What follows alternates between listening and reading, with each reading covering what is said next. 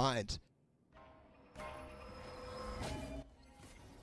That should confirm things for Sentinels, and you see Zoms is still patient as Optic try to funnel their way onto B. Dapper's already dropped. They're finding the openings that they were looking for. TENZ'in Bladestorm, though, a second, the third not able to land. He dashes away, and he's still in a position to cause problems. Oh, the blades drop crashies. How much more can he find?